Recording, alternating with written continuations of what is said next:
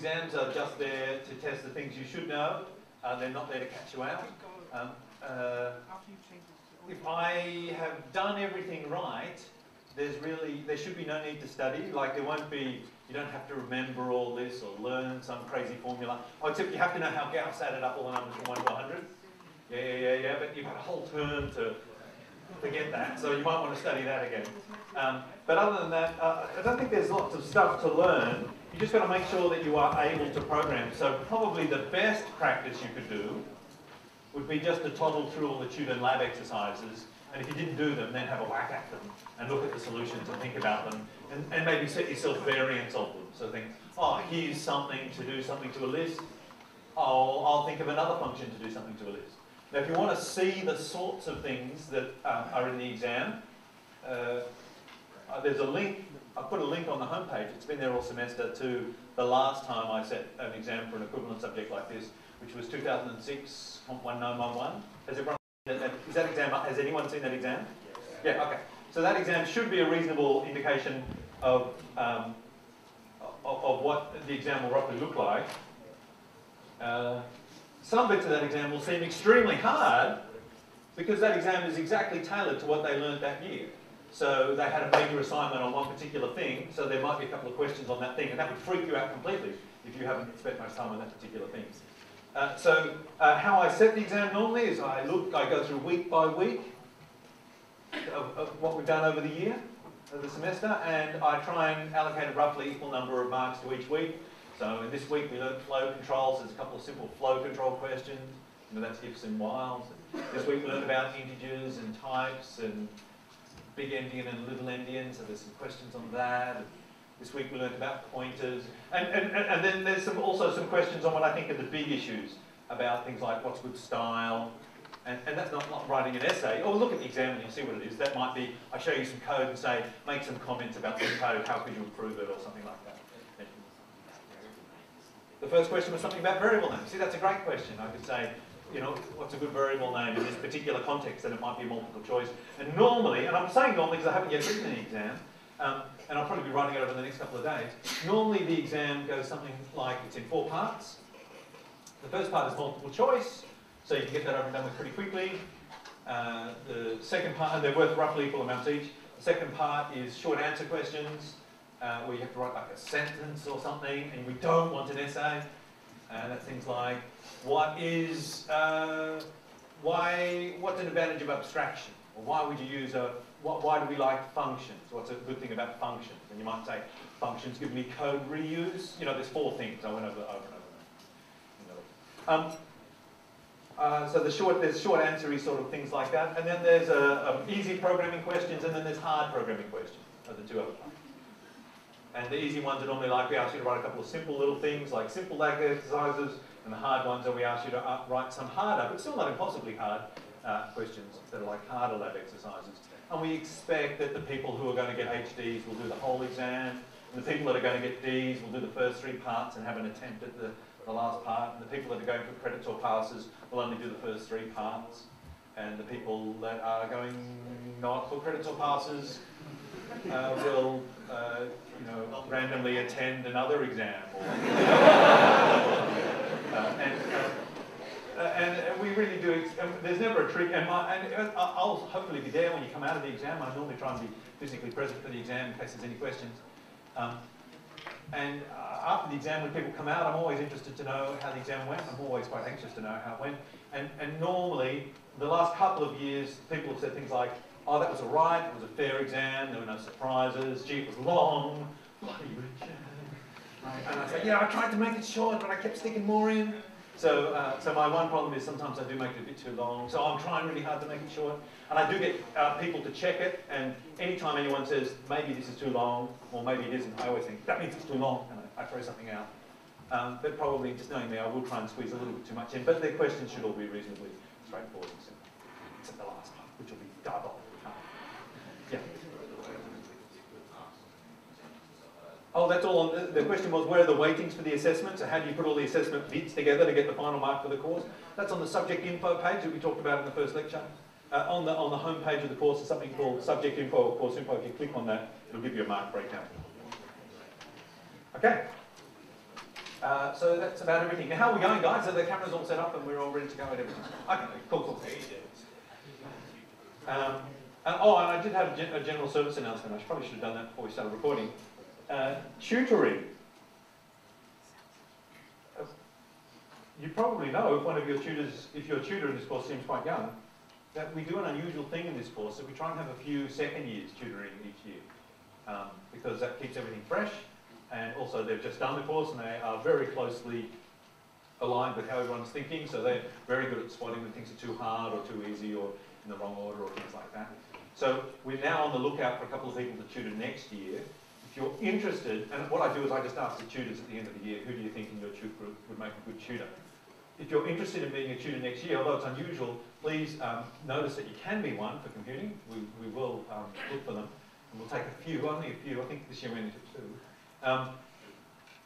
But we'll take many more to be consultants and things, and they'll feed into the year up. So if you're interested in that, please do just have a brief chat with your tutor and tell them sort of why you're interested. The sorts of things we're looking for are, yes, of course you have to understand the course, but we sort of take it for granted that our tutors are technically very, very good. And really that's not the final criteria we use to select them, but this year it turned out they were all technically brilliant as well. We really after people who have an interest in helping other people and who are good at communicating and who have a love of the subject. Okay, and also just completely randomly, a person I know is looking for someone to tutor their child in mathematics. So if you are good at mathematics and would like to tutor a child who I think is like a 13-year-old girl or something like that, and live somewhere around Tempe or something like that, then please let me know if you're a nice person. And I'll put you with this lady who would like someone nice to tutor the child in maths. And preferably a girl, I guess. I mean, that'd be good if you're a girl who was good at maths and you were a tutor. That would be awesome. What a great role model for this girl. She'd see this awesome, but a guy would also be fine. All right, now, we're sort of in the middle of 2 things. I'd like to finish one of them off before I return to talking about ethics, professionalism and risks. This is really our last technical content.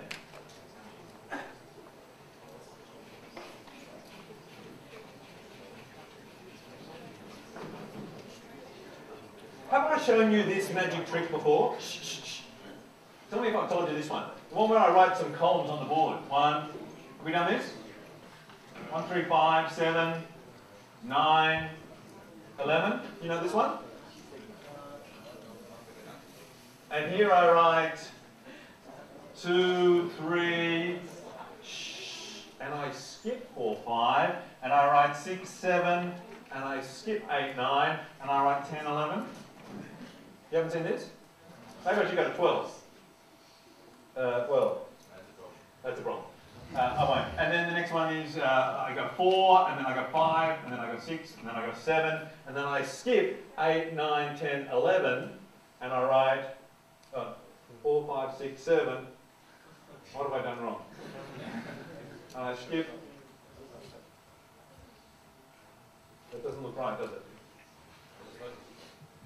It's not. It's supposed to look.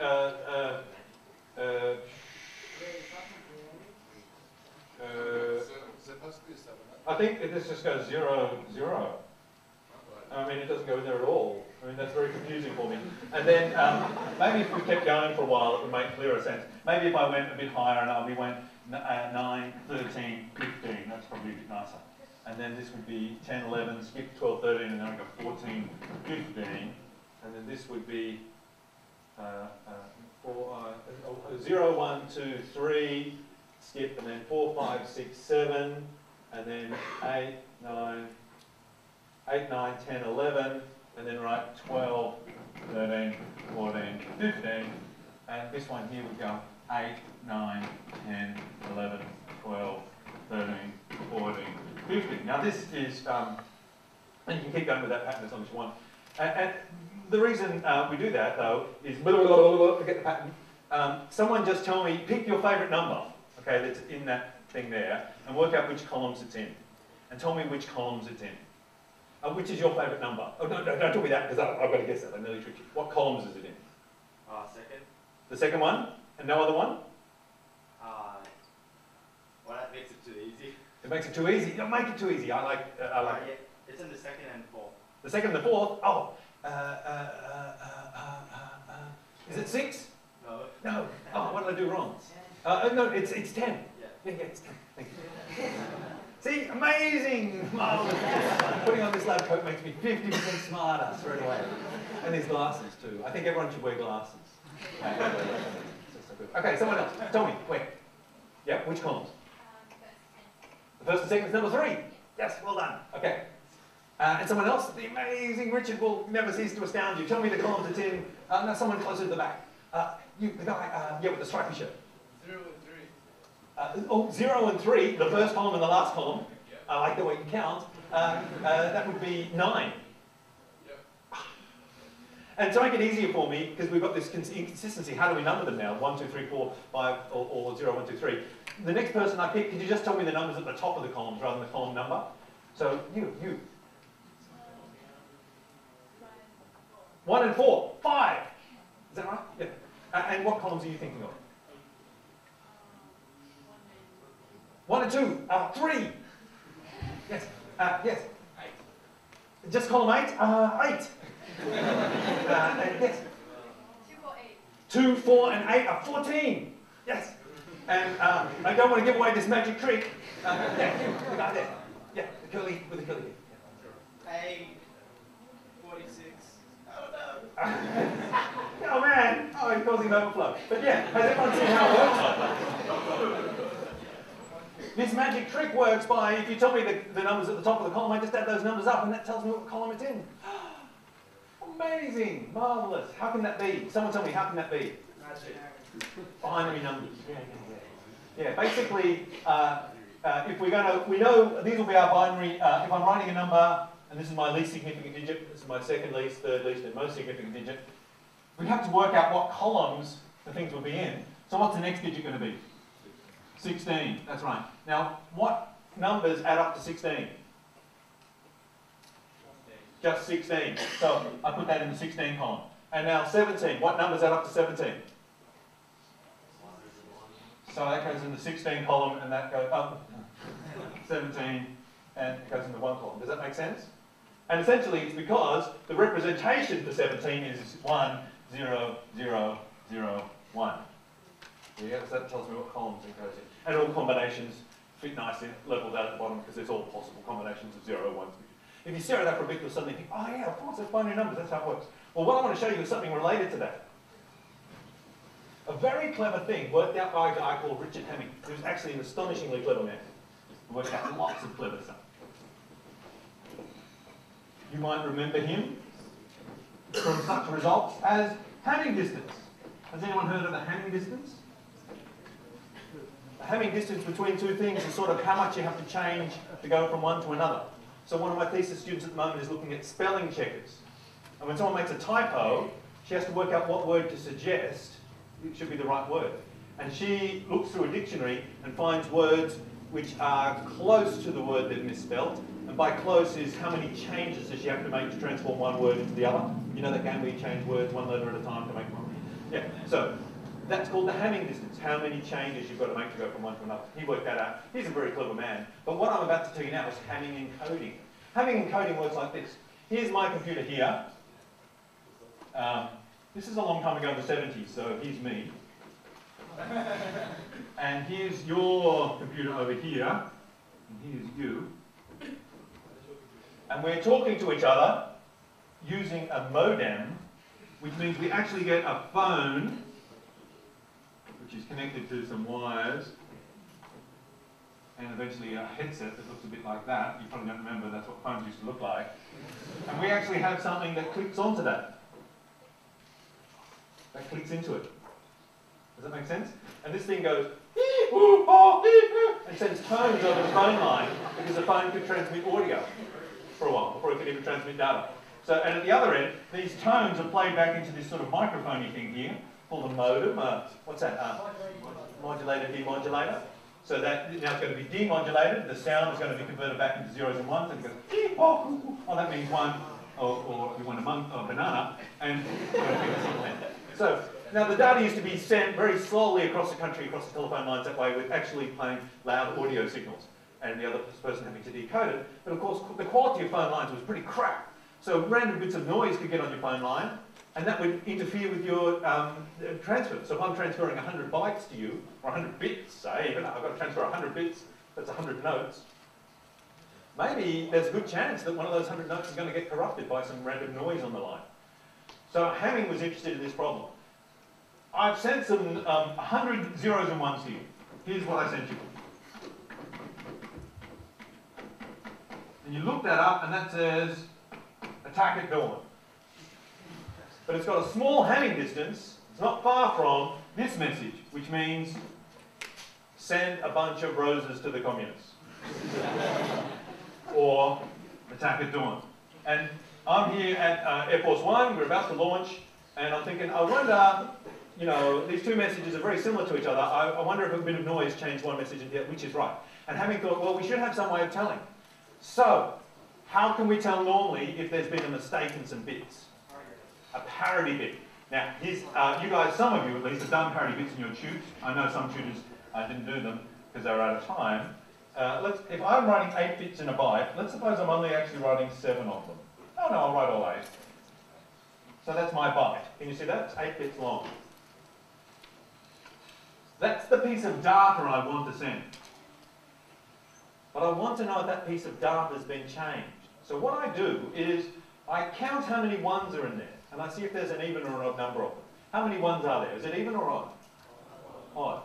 I'm going to say I'm using odd parity. An odd parity means I always want an odd number of ones in every unit I send. So I'm going to say that unit looks pretty good. So I'm going to attach a parity bit to the end, and that parity bit's going to be a 0, because it already has an odd number of ones.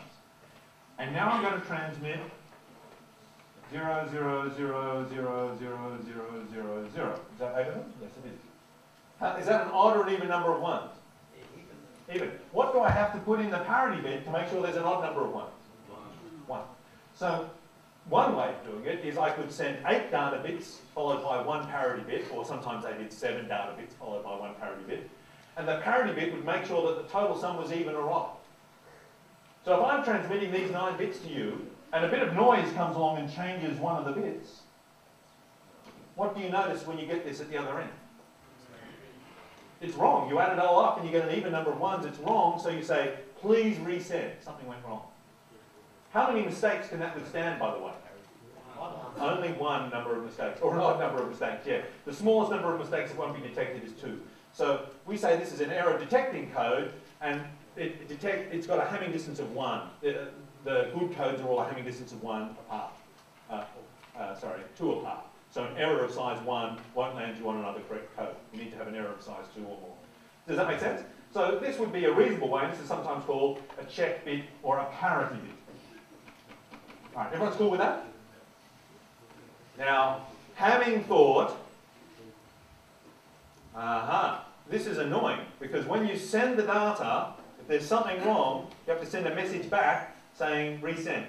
And then you've got to have some sort of protocol about specifying which things you needed resent and what was wrong, and you've got to go into this long, elaborate thing, and gee, that's hard and a pain to program.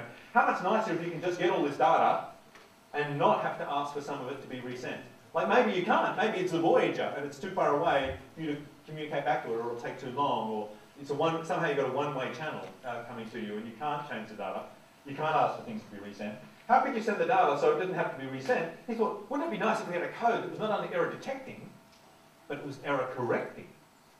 So if there was a mistake, we could see what the mistake was and we could fix it up so they wouldn't have to retransmit. So he came up with the Hamming code, named I assume after his dad, which is a nice thing to do. And I'm just looking for the eraser. Now this also works with an error. This will accept errors of size 1. For bigger errors, we need to use variants on this. But let's just look at the basic one that solves errors of size 1, because that's all we need. Here's what he did. He said, okay, we're going to send some bits. Let's suppose we're going to send 12 bits. Break it into chunks of 4 so you can easily count which bit is good. I want to send 8 bits of data, and I'm going to send 4 check bits along as well. here's how I'm going to send the 8 bits of data along. I'm going to label all my bits, so that's bit number...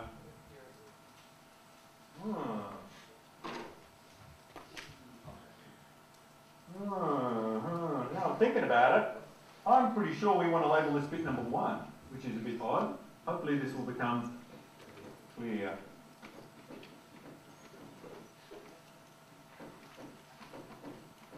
Let's label them like that. There are bits. And I'm going to put my message, my data, I'm going to put it in the bits that aren't double numbers.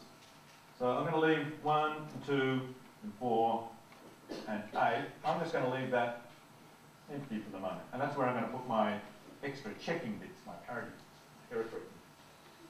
So if I wanted to send the message 1, 1, 0, 0, 1, 1, 1, 0.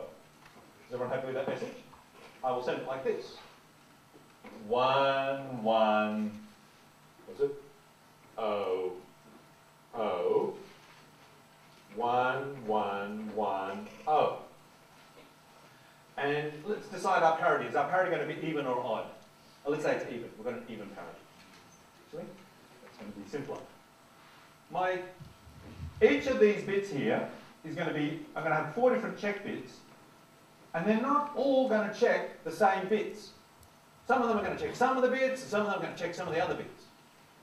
So then when I see the combination of which check bits are right and wrong, it'll let me pin down which of the data bits was wrong. Does that make sense? Because each of the data bits is represented by different combinations of the check bits. Yeah? Ask me if that didn't make sense. Why if you want me to say that again in different words? Yes. Okay. Just say it again in different words? Yeah. So, with the example that I've rubbed out, stupidly, for normal even parity, we have 8 bits of data, and how I'd work out the parity is I'd sum all of those 8 bits together and see if the answer was even or odd. And I'd set the parity bit here equal to that sum, 1 or 0, depending on what I got. So if it's summed to 1, I put a 1 in here, that would give me even parity. If it's summed to 0, I put a 0 in here, because that would give me even parity. So essentially, you could say that this parity bit here was checking every one of the 8 data bits. Class itself would check it. Does that make sense? It's probably not 8 of them, but imagine there are 8. Now, that tells me there is an error, but it doesn't tell me which one there is. But what if I had 2 data bits? And one checked them all, and one checked everything except the first 2, and the other one checked the first 3.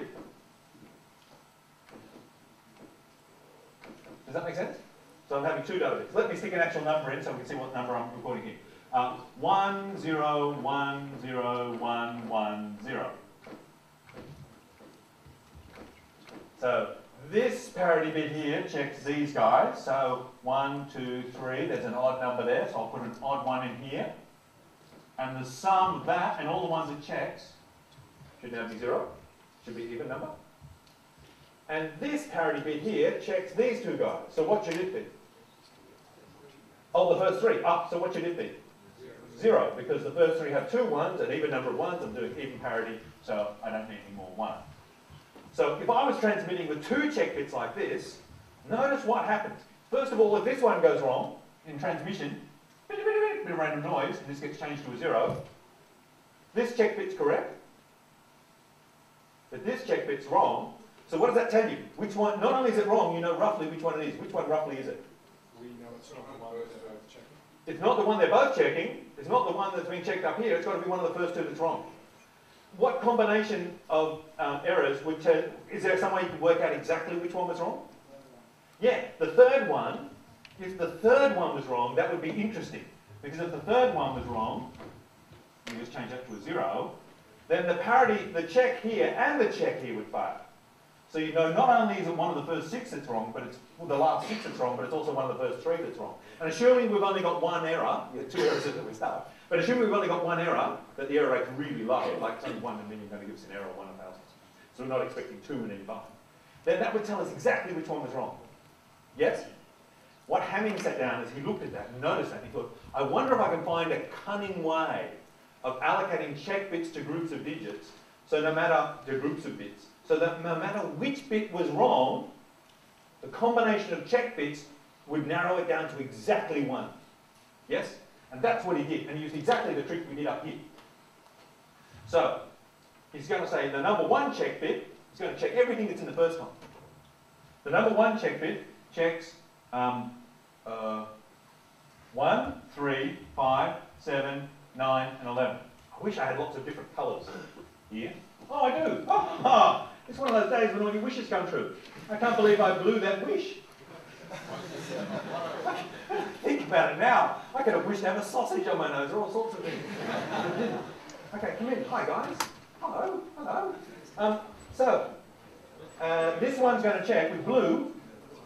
He's going to check that one, and that one, and that one, and that one, and that one. And which one's number 2 going to check? All the evens. No, not all the evens. All the ones that have, all the places that have the second bit set in their representation. So which numbers have the second bit set? Let me just write some binary numbers here in case you've forgotten them. I'm going to write all the binary numbers 1, 2, 3, 4, 5, 6, 7, 8, 9, 10, 11, 12. All right, what's the binary number for 1? 0, 0, 0, 1. What's the binary number for 2? 0, 0, 1, 0. What's the binary number for 3? 0, 0, 11, 0, 1, 0, 0, 0, 1, 0, 1. It's getting long, isn't it? 0, 1, 0, 1, 0. Just saying random zeros and ones here, but the right thing is actually happening on the board, like magic. 1, 0, 0, 0, 1, 0, 0, 1, 1, 0, 1, 0, 1, 0, 1, 1, and so on. Okay, so which ones are checked by bit number 2? Here's bit number 1. Which numbers does that check? That checks 1, 3, 5, 7, 9, and 11. Checks 1, 3, 5, 7, 9, and 11. Cool? Bit number 2, what does that check?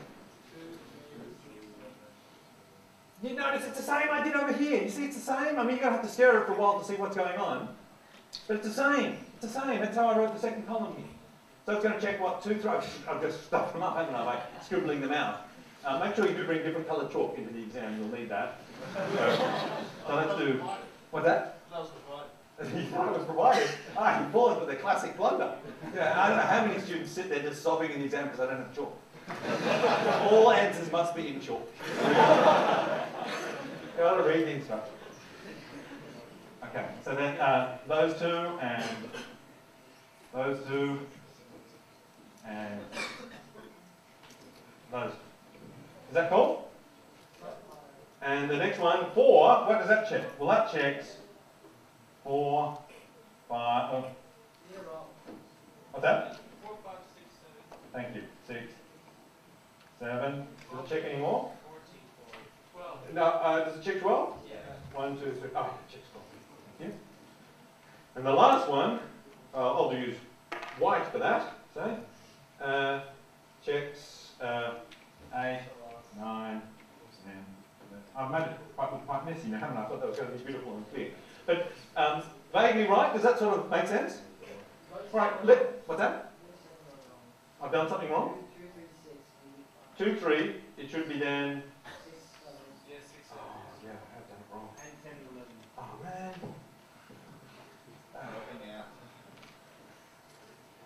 Yeah, I was toying with whether I should show you Hamming coding or Buckland coding. Buckland coding doesn't work, so it's not as good, so I think we'll stick with Hamming coding. Thank you. Is that right? All right. Now, that very confusing looking scribble down there is very confusing, but you guys help me fill in these numbers. In fact, I'd like everyone to do that. So just as an exercise now, fill in the check digits 1, 2, 4, and 8. Do you know how to do it? Wave your hand if you don't even have a clue as to what I'm asking you to do. Okay, here's what I want you to do. But we'll fill in one together. 1 checks this one, this one, this one, this one, this one, and this one. So let's count how many ones are in those positions. We want to end up with an even number of them. So how many of them? 1, 2, 2. Oh, what am I counting now? I'm doing the blue one. Sorry, I picked the wrong colour. It's very confusing. Okay, so 1, 2, 2, 3, 4. I want an even number, so what has to go in here? 0. Does that make sense? See if you can fill in the other one. And then you'll have done a Hamming encoding. So do that quick, because this is a great exam question. Do it. Do it, make sure you use chalk. And call out, I'll give you like 30 seconds. People aren't doing it, they're just staring. Oh, you're doing it in your head. Okay, that's fine. Do it in your head is absolutely fine, but do it. Because if you just watch it and you don't do it, you don't learn as much as if you actually do it.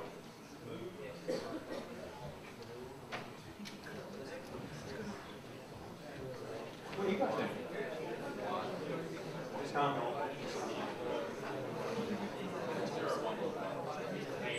Yes.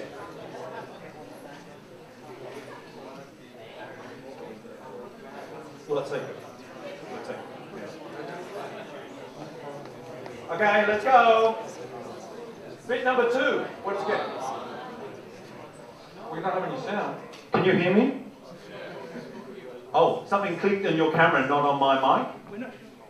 Oh, okay. I'm going to have to start using semaphore now, guys.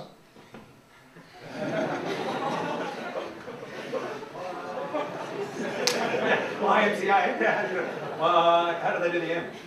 I'm not going to do that. I'm impressed, you know, but I just realised I'm not going to. It's not as though I'm actually going to be filmed and put on YouTube if I do that. No way. Okay, let's while they can't hear us, and we can just talk to our let's just say how much I hate those people that are sucking us, just watching our lectures and not coming. I hate them. Patrick. What's that? What? Nothing. No. I don't think you're... Is the microphone working or still not working? Thurston, have we got sound? Yeah. They caught me. Okay. I was just joking about hating you. Okay. 1. Thank you very much. You've got a 50-50 chance. All right. Now let's... I'm going to go out of the room and I want someone to change one of those digits. There you go. Change 1. Just change 1. I don't care which one it is, but change it really quick and then tell me when I can come back in. The last answer by yourself. And next to me. Not that one. I can actually hear you. Ignore them. Just do which one you want yourself. Listen to your inner voice. Has he done it? Just do 1. Yeah, rub this one.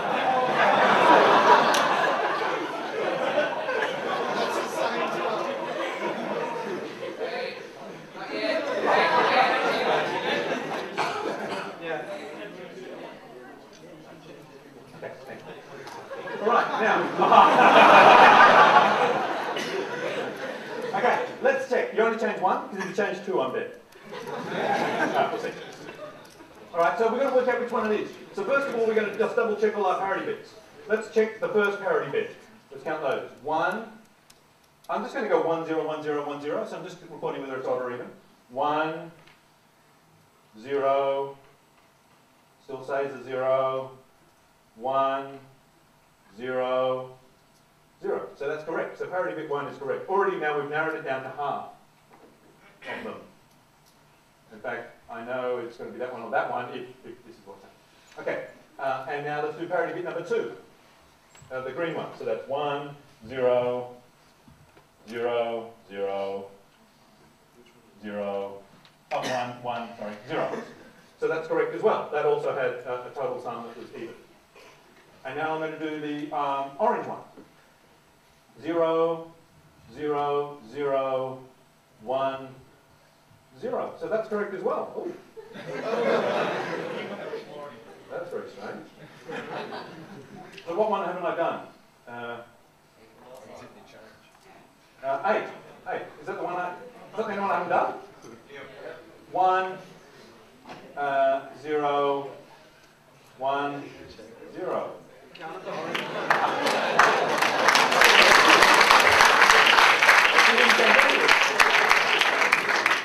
you change anything? No. Oh, man! Now look, when you were a student, you were so smart. But I reckon the instructions, change one of these numbers. It's very, no, that was good. So you've got, all right, so we detected that the parity was okay. So everything's cool, so we're cool. But suppose he had changed one. It's diabolical and evil, which is good. Suppose he had changed this one. What would we find?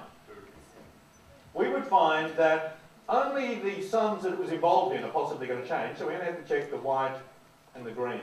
All the others are going to be okay. So we're going to find that the white and green, the green and the orangey thing. We'll find that the orange one is incorrect. Yes? And the orange one is number 4. And what other one is incorrect? The which one did I just change? This one here, the greeny colour, which is number 2, is incorrect.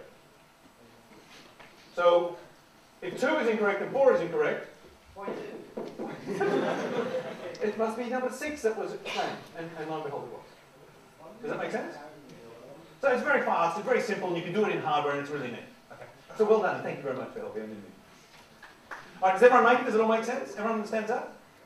Fantastic. Yes, questions? Well, let's find out. What would happen if I change the parity bit? Say, which parity bit would you like me to change? 2. Well, let's just change 4, because you'll see it works for them all. Who checks number 4? Who checks number 4? I'm not even going to check it, because you tell me. Who checks that? 4 checks it. Does anyone else check it? So it'll tell me 4 is wrong, 4 plus nothing. Yeah. So that's right. It's exactly like someone told me here, it's only in the column headed by 8. Oh well, it's a number 8. Okay, so that's having encoding, it's very cool. Alright, now, how are we have time? We've got, oh, not good, no. War, Torture and Revenge, yeah, so let's just talk about professionalism next. We will have a break, but we'll just have a short one. In fact, let's have a little break now. So yeah, 2-minute break now. Everyone can move around, and then I'll talk for about a quarter of an hour, and then we'll have another break.